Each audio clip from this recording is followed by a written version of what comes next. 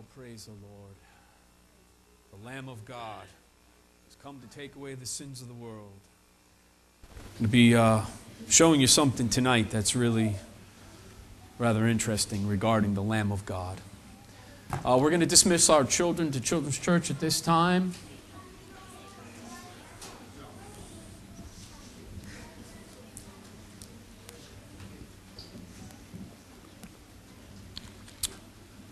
Welcome, everyone. We're so glad that you're here this morning. Thank you. The Mayans were wrong. Praise God. I told you. I could have told you. I did tell you. I'm sorry they were wrong, to be honest with you. Would have been nice to get out of here, but until the Lord says it's time, we are going to do as He's told us to do. If you have your Bibles, I'm going to ask you to turn with me to the book of Luke, chapter 2. Obviously, it is the Christmas story. Luke chapter 2, and when you get there, please stand with me in the honor of the reading of God's Word. Luke chapter 2, we're going to begin at verse 1.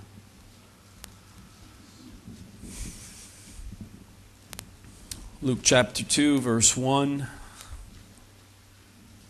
And it came to pass in those days that there went out a decree from Caesar Augustus that all the world should be taxed. And this taxing was first made when Cyrenius was governor of Syria. And all went to be taxed, everyone into his own city. And Joseph also went up from Galilee, out of the city of Nazareth into Judea, unto the city of David, which is called Bethlehem, because he was of the house and lineage of David, to be taxed with Mary, his espoused wife, being great with child. And so it was that while they were there, the days were accomplished that she should be delivered. And she brought forth her firstborn son, and wrapped him in swaddling clothes, and laid him in a manger, because there was no room for them in the inn. And there were in the same country shepherds abiding in the field, keeping watch over their flock by night. And lo, the angel of the Lord came upon them, and the glory of the Lord shone round about them, and they were sore afraid. And the angel said unto them, Fear not, for behold, I bring you good tidings of great joy, which shall be to all people. For unto you is born this day in the city of David a Savior, which is Christ the Lord. And this shall be a sign unto you. You shall find the babe wrapped in swaddling clothes, lying in a manger. And suddenly there was with the angel a multitude of the heavenly hosts, praising God and saying, Glory to God in the highest, and on earth peace, goodwill towards men. And it came to pass, as the angels were gone away from them into heaven, the shepherds said one to another, Let us now go even unto Bethlehem, and see this thing which is come to pass, which the Lord hath made known unto us. And they came with haste, and found Mary and Joseph and the babe lying in a manger. And when they had seen it, they made known abroad the saying which was told them concerning this child. And all they that heard it wondered at those things which were told them by the shepherds. But Mary kept all these things and pondered them in her heart. And the shepherds returned, glorifying and praising God for all the things that they had heard and seen, as it was told unto them. Father, I thank you for your word. Your word and your word alone, Lord God, is eternal truth. Your word and your word alone, O God, is what we stand upon, what we live by. I pray today, Lord, that this word, this message, God, would go forth with power and authority. And I pray, Lord, that it would find its place in the hearts of your people. I ask, God, that Jesus Christ would be exalted. I pray, O Lord, that we would understand the reason for this season. I pray, Father, that you will guide us and direct us in the remainder of this service. And we ask it for your glory alone. In Jesus' name, amen. Amen. You may be seated, please. The title of my message this morning, Bread of Life. Bread of Life. From the very beginning of mankind, the world has been looking for a Savior. If you go back with me to Genesis chapter 3 with the fall of man, you know the story. God said, don't. don't eat of this tree. Don't. And they did. And because of their disobedience, sin came into the world, and sin separated, and they were taken out of the garden, separated from God and from His presence, and they were lost. Sin, sickness, death, pain, sorrow came into the world as a result of man's sin. God said to that first couple in Genesis 3:15, "And I will put enmity between thee and the woman, between thy seed and her seed. It shall bruise thy head, and thou shalt bruise his heel." God was speaking to Satan of the promise of the Messiah, the promise of the Savior. God was telling the devil, he was telling Adam and Eve, that there would be a Savior that would come. He would come and He would reverse the effects of sin. Shortly after that, outside of the garden, Eve gives birth to Cain. In chapter 4, verse 1, and Adam knew Eve, his wife, and she conceived and bore Cain, and said, "I have gotten a man from the Lord." In the Hebrew and in the context, what Eve believed when she said, "I have gotten me a man from the Lord," what she was saying in essence is, "I have gotten the man from the Lord."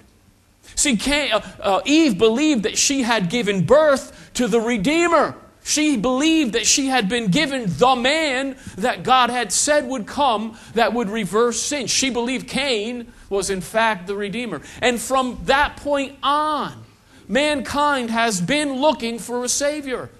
Mankind has been looking for a deliverer, for the one that God would send that would reverse the effects of sin and restore mankind to fellowship with the Lord. Listen to the prophets down through the ages. Isaiah in chapter 9, the prophet Isaiah spoke of his birth. In Isaiah 7, he spoke of his virgin birth. Daniel 9, Daniel the prophet spoke of the time of his birth. Micah 5, the place of his birth. Numbers 24, the Bible speaks of the appearance of the star. We're told of his star would appear.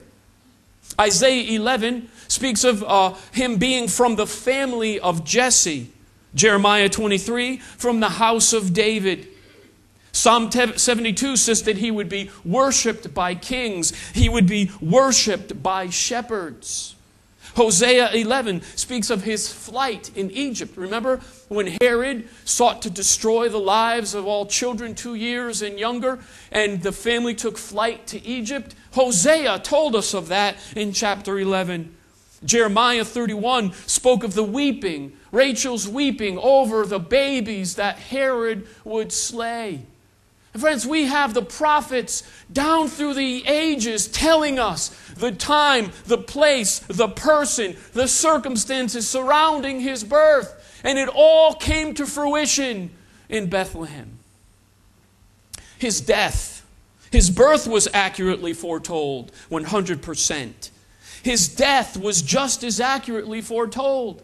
But since we're speaking of His birth today, and not necessarily the prophecies concerning His death, I won't go into them. But just as the prophets were 100% accurate in foretelling His birth, so they were in foretelling His death and His resurrection. So I ask you this morning, Mayans. Somebody once said, if the Mayans were so good at predicting the future, why are there no more Mayans today? Couldn't they accurately predict that? I'm sorry that the Mayans were wrong, but I could have told you. In fact, I did.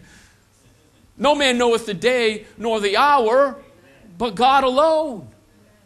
But I ask you this, friends, if the prophets were 100% accurate in predicting His first coming, and 100% accurate in predicting His death and His resurrection, friends, should there be any reason for a thinking person to doubt the 100% accurate fulfillment of the Bible's prediction of His second coming? Maybe there's a lot of words in there. Shouldn't we be looking for His second coming? And have the same assurance that it will be 100% accurate. Friends, it's a matter of timing. It is all a matter of timing. You see, there could have been no other time when the Messiah was born. There could have been none. Do you remember in Genesis chapter 11 what happened?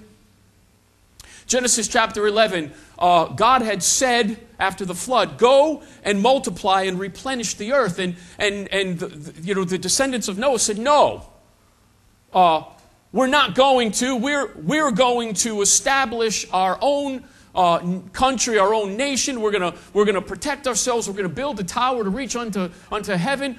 We're not going to obey you, God. We're going to do our own thing. And what did God do? The Bible says that God came down and said, not on your life, and scrambled their languages. The Tower of Babel, we call it babbling.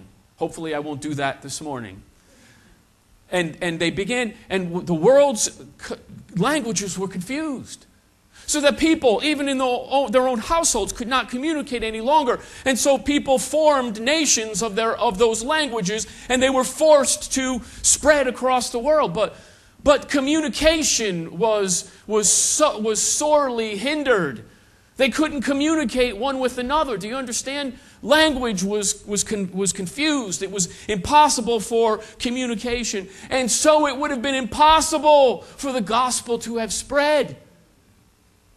Jesus couldn't have been born then. There could have been no gospel message because the word couldn't have gotten out. Nobody could have communicated the gospel message. But due to the conquest of the Roman Empire and their Hellenistic influence, that's the Greek-speaking influence, the whole known world was now speaking Greek, speaking one language. Are you with me? At this time in history, when the Roman Empire now had control of the known world and they were teaching this one language, the world, as it were, was now speaking one language again, if not first language, at least second language. And so they were now speaking one language, Greek. And it was then that Jesus was born. We know that the Bible tells us that the taxes needed to be collected at this time. And so a census was being taken by law. And so by law, every family needed to go back to the city of their origin, back to their birthplace or back to their family's birthplace. And we know this because the scripture tells us in the text that I read that Joseph and Mary had to return to the city of their origin, to Bethlehem. You still there? Amen. Now, just so you understand this, when we look at this, we know that Joseph was not the father of Jesus. We know that God is the father of Jesus. And Joseph had to return because he was of the household of David. He needed to return to Bethlehem. But do you know this? Do you know that Mary was also of the household of David? And so if you trace the lineage of Christ in either way, father or mother, they both needed to return to Bethlehem for this census and for the taxes to be taken. And so Joseph and Mary both returned to Bethlehem. The point I'm trying to make here, friends, is the whole world's history. The whole history of the world was leading to this one place at this one time. Everything was pointing to Bethlehem on this night in this place. All of the prophets spoke of this night. All of the nations, friends, yielded in conquest to Rome for the sake of language for this night. This couple, Joseph and Mary, brought to this place on this night, all in God's perfect plan and timing. Do you get it?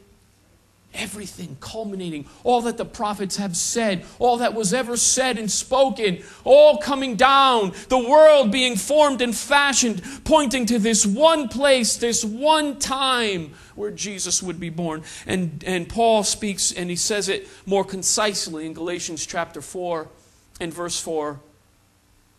He says, "But when the fullness of time was come," there was no other time. Jesus could not have been born in any other time in history. It never would have fulfilled the prophet's predictions. It wouldn't have been communicated. It was in the fullness of time, in God's perfect timing.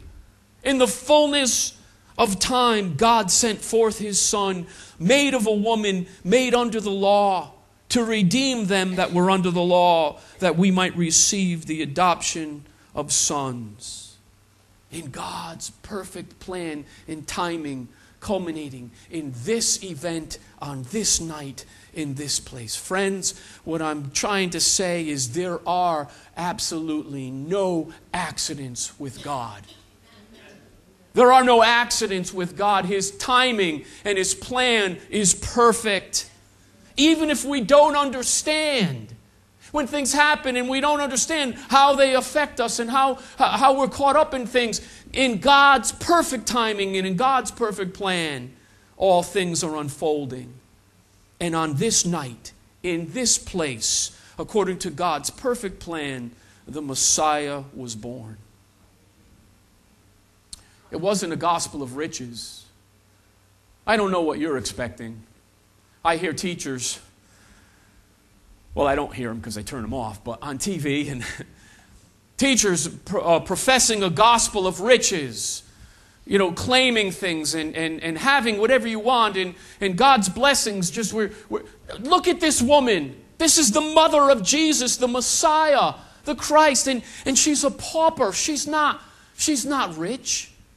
She came riding into Bethlehem on a donkey, not on gold-plated chariots. No entourage of royalty. She came a pauper, a poor girl, espoused to a poor man. And this baby was born in a stable. Now, we romanticize Christmas.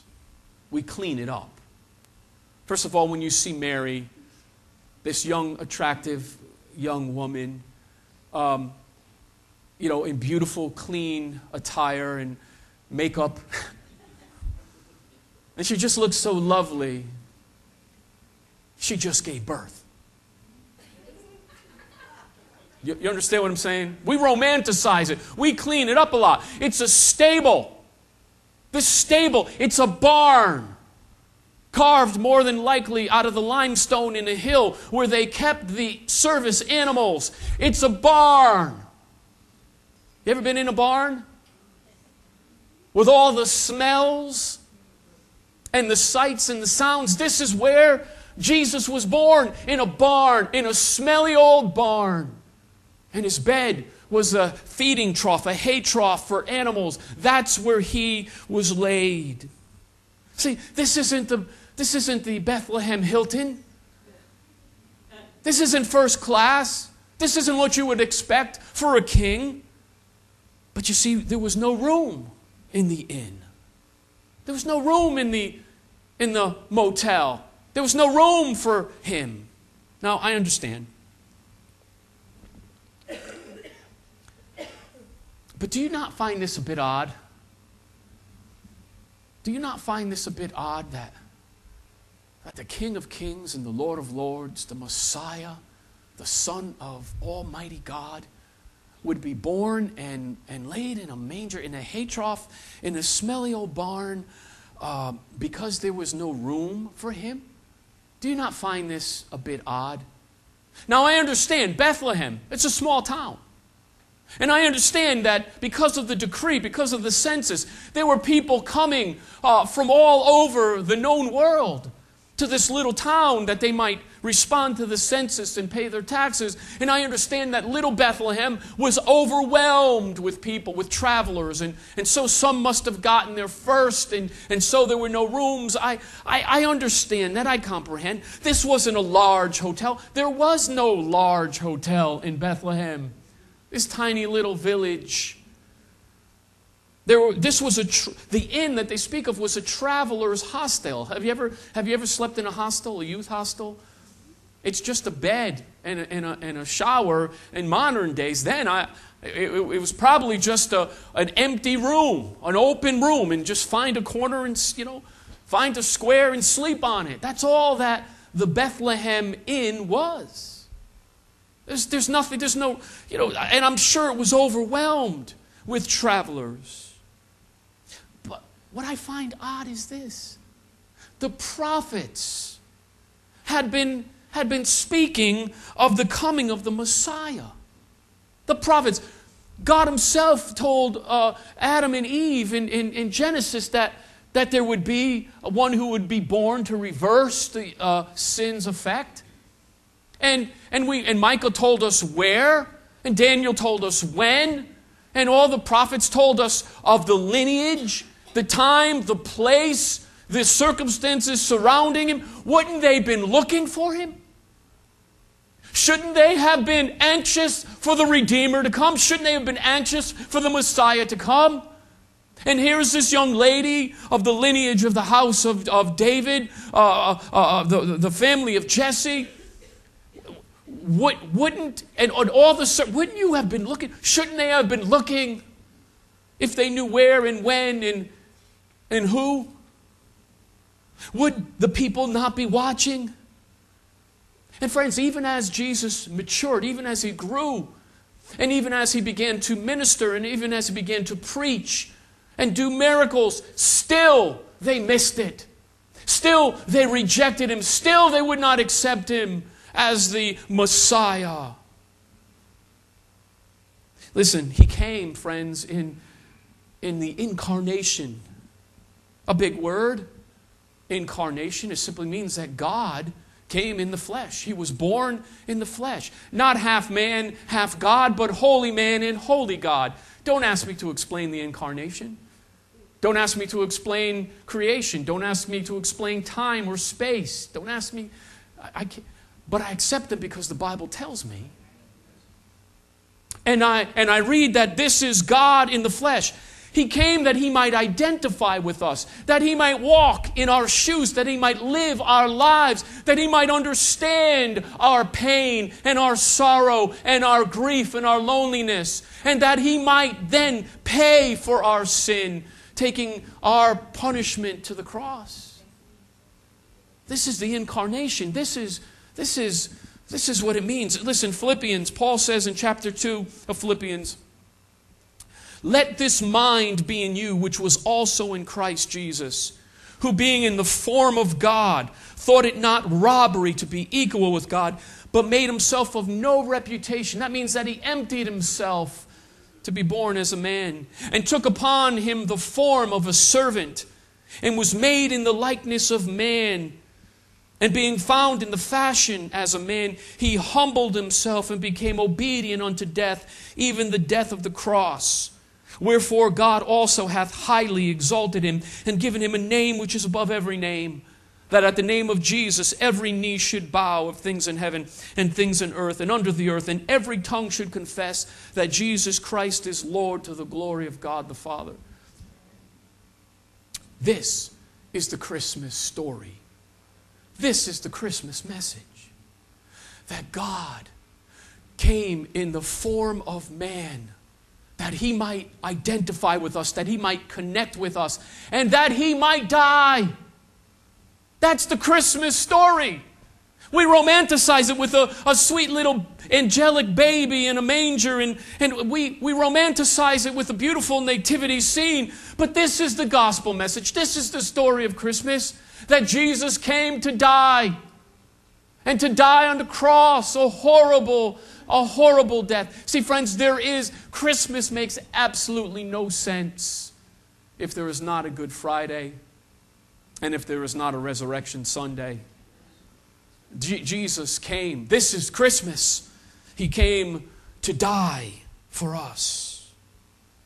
So how many times do you hear, and maybe you've said it yourself. Still with me? Amen. How many times have you heard, and maybe you've said it yourself, it just doesn't feel like Christmas.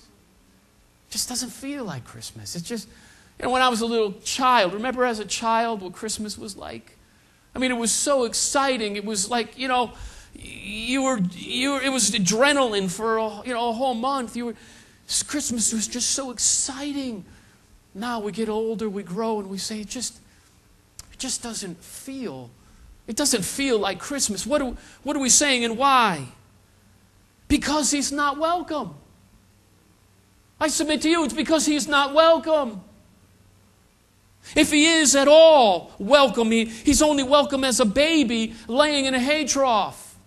He's not welcome, friends, as the King of Kings and the Lord of Lords. He came as King to conquer the hearts of men. You want a picture of Jesus? Revelation chapter 1, verses 14 and 15. John, the Revelator on the island of Patmos, he sees the Lord. His head and his hairs were white like wool, as white as snow, and his eyes were as a flame of fire, and his feet like unto fine brass, as if they burned in a furnace, and his voice as the sound of many waters. As he said, I am Alpha and Omega, the beginning and the end. Friends, we would do a whole lot better to picture this Jesus on Christmas morning than to picture a baby laying in a manger. Listen to me, when we pray in the name of Jesus, we have a whole lot more power than the church realizes. When we pray in the name of Jesus, we're not praying necessarily in the name of this baby laying in the manger, although that is true, but we're praying in the name of the King of Kings and the Lord of Lords. The one who came to conquer sin and death. Amen. And over all the power of the enemy. It's in His name that we pray. Amen. This is the one that John saw. He didn't see a baby in the manger. He saw the King of Kings and the Lord of Lords.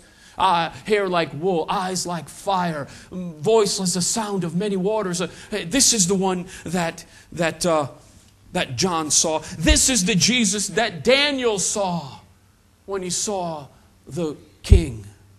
This is the, you with me? Amen. This is the Jesus the devil sees when we say in the name of Jesus. Although he trembled at the birth of the Savior, he certainly trembled when he sees the one with white hair and eyes of fire that says, I am that I am, the Alpha and the Omega. The devil, when we pray in Jesus' name, that's the one that the devil sees and trembles. And this is the one we need to see when we pray. We need to see Him through the eyes of faith. A holy, victorious King. How could they have missed it? Had they, I've heard someone said, had they only known what we know now. I mean, they had the prophets. We have the fulfillment. We have the history. We have even secular historians recording the birth of Jesus, the carpenter's son. And so they say, well, if they had only known what we know now, they would have certainly opened up the inn at Bethlehem. They certainly would have made room for Him. He's the King after all. If they had only known what we know, they would have made room for Him in Bethlehem. How much room have we made for Him? How much room have we made for Jesus? This generation that we live in has rejected Him, knowing who He is. And we've rejected Him as a generation. And there's still no room for Jesus in the inn. And so the world wonders why there's so much evil. When we see headlines and we hear reports and destruction happens, if God is a God of love, how could He allow this to happen? If God is a God of love, if God is truly in control, then why didn't He stop the shooter in Newtown? If God is a God of love, if He's truly in control, why didn't He stop the planes from hitting the World Trade? If God is truly a God of love, if what you say is true, why is there so much evil? Why is there so much heartache? Why is there so much grief in the world? We wonder why. He, the Prince of Peace, is rejected. He came, friends, to bring peace on earth, goodwill towards men. What happens where He is not received? Just look around. Just look at the world. What happens when the King, when there's no room, when He is not received? Entire nations are in turmoil. Look at the nations where Jesus is not allowed. They are in turmoil. They're killing each other. They're bombing each other. They're blowing each other up. In nations where Jesus is not allowed, it's nation against nation, brother against brother. It's total chaos. Entire nations, portions of the world in total chaos because Jesus is not welcome. Families, entire families are in distress where Jesus is rejected. Families that are at each other's throats. Families that are being ripped apart because Jesus does not sit on the throne in that family. He's not Lord of that household. They have not made room. And lives are completely out of control where Jesus is rejected. Someone who has not accepted Christ and will not allow Him to reign in their hearts. Their lives are completely out of control where Jesus is rejected. How could this happen? The Bible tells us that man's hearts are desperately wicked, and only Jesus can change a heart. I said only Jesus can change a heart. Amen. But He's not allowed. There's no room. There's no room. How could a loving God allow such bad things? Can I go back to what I started with? God said, don't. And we did. And we did, and we did, and we do, and we continue to do. God said, don't. And we did, continually, repeatedly, on and on and on. And we still do. It's pretty simple, if you think about it. We have totally disobeyed and rejected God's law and authority. And then we want to know why things are so far out of control. Listen, we have taken ourselves out of His control. Not that God is not in control. I'm almost done. Give me a couple more minutes. Not that God is not in control. Make no mistake about it, friends. There is not 1 second that God is not in absolute control of His universe. He's got the whole world in His hands. He told us these things would happen. He knew in advance. And He told us how to avoid them, and we refused. God is in complete and absolute control. His will, He is sovereign over His universe. And all things are unfolding just as He said they would. God is in absolute control. But what I mean is this: we've taken ourselves out from underneath His grace, out from underneath His law. We are walking in disobedience to Him. And so things are out of control because they're not under His divine plan. Do you follow me? In that respect, we've taken ourselves out from underneath what God has told us to do. Does that make sense to you? He's still in absolute control, but our lives are doing other than what He has told us to do, if that makes sense to you. If not, sorry, it's all I got. But when things go wrong, we blame Him. Don't do this, don't do that. And we've done exactly contrary to what He said, and then we want to know, God, why? We blame Him when things are out of control. He's given us His law, and we broke it. And so what Christmas is, God sent His Son. He sent His Son. Jesus came to reverse the effects of sin. You're separated from the Father. I will come and I will restore you to the Father. I will be obedient on your behalf, and in me, God will accept you. And so Jesus came to reverse the effects of sin. John 1:12, but as many as received Him, to them gave He power to become the sons of God, even to them that believe on His name. Can I say that again? To those who received Jesus, to those who had room, who made room, to those who welcomed Him and said, Lord, please come into my life, come into my home, come into my family. To them He gave power to become sons and daughters of God. To those who believe, who follow in obedience His name. And so we come to the end of this message. In the fullness of time, in the perfection of God's timing, of God's eternal plan, He moved the nations. He caused or allowed the Roman Empire to conquer nations, bringing their languages all into one, into Greek, that the gospel might travel. He brought all of the nations under this Roman Empire that the taxes might be collected. He moved Mary and Joseph at this time to go to that little town of Bethlehem to give birth to Jesus in that time, in that place, in God's eternal plan. It was a dark night for Bethlehem. I say a dark night. The light of life had come.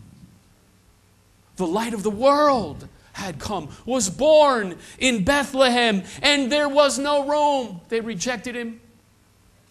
Bethlehem, or Bethlehem, which the name means house of bread. Bethlehem, the house of bread. And so the bread of life came to the house of bread, and they rejected him. And he was relegated to a smelly old barn out back. Where is he in your life? Where is Jesus on this Christmas season? Where is Jesus in your life? Has he been relegated to a subservient place in the stables of your life? Is he Lord of your life? Is he the King of Kings? Is he the holy, victorious King in your life? Or is he relegated someplace because there's no room for him? Is there room in your heart for Jesus today? Is there room in your life for Jesus? And will you give up your will for his? Father, I thank you. I thank you today, Lord, for the Son of God. I thank you today for the King of Kings and the Lord of Lords. I thank you for the baby in the manger. I thank you, Lord, for the incarnation, for Emmanuel, God with us. I thank you, Lord, that you humbled yourself, emptied yourself to come down into the form of a man and to live, Lord, as a pauper in a world that rejected you, in an evil, harsh world. You came and you lived perfect and sinless. And I thank you, Lord, that you grew and you taught and you preached and you conquered. And I thank you, Lord, that you died on the cross, that you came that you might die to take away my sins and the sins of all the world, the Lamb of God slain from the foundation of the world. And I thank you that you rose again, Lord God. Jesus, you rose from the grave. And now, Lord, we have the promise of eternal life. You, the first fruits, have made a way for us to be restored to the Father and to live everlasting life with you. God, I am so grateful today for this Christmas story. I thank you for those that have accepted you, that have acknowledged and made room for Jesus, who have surrendered their own wills for your will, who have said, yes, Lord, please take lordship of my life, take control of my life. I willingly submit and surrender. For those who have made room for Jesus, I am so grateful. Father, I pray today for those, maybe even some bowed in this auditorium this morning. Perhaps maybe they have not opened up their hearts to you. Perhaps, God, they have not surrendered their will. They have not acknowledged what Christmas truly means. They've not asked forgiveness for their sin, and they've not invited you to be Lord of their lives and Savior of their souls. Lord, I pray this morning that this message has struck a chord, that it has found its place. I pray, Lord, that every person would hear this and receive this. And as our heads are bowed and our eyes are closed, let me just ask you this in the final moment of this service. You're here this morning not by accident, but by divine plan. You're here. This message you heard this morning is by divine plan from the foundation of the world. God is speaking to your heart. Maybe you've not asked the Lord Jesus into your heart this morning.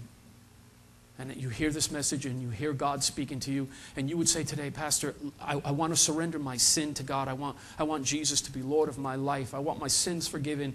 I want to know what it means for Him to be Lord of my life. Would you just raise your hand and let me pray with you? If that's you this morning, I want to make room for Jesus. I have not made room for Him in the past, but I want to make room for Him this morning. Child of God, I ask you, yes, I ask you this morning, if your life has been cluttered to the point where Jesus He's taken a back seat, He's pushed into some other subservient place in your life, I ask you today to make room. On this Christmas season, would you make room for Jesus? Would you give Him your life? Would you recommit your life to Him and say, Lord, be Lord of all my life? And in this coming year, Lord, I surrender all to you. Be glorified in my life, I pray.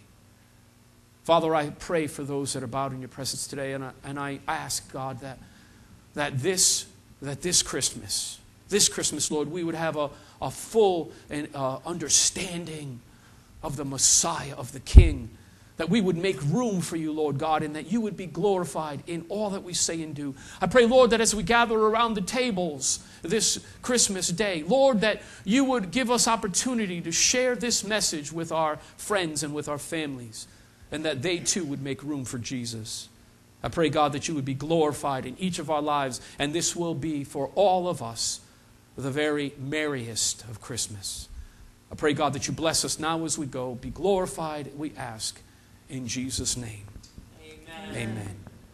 Merry Christmas, my friends. Merry Christmas.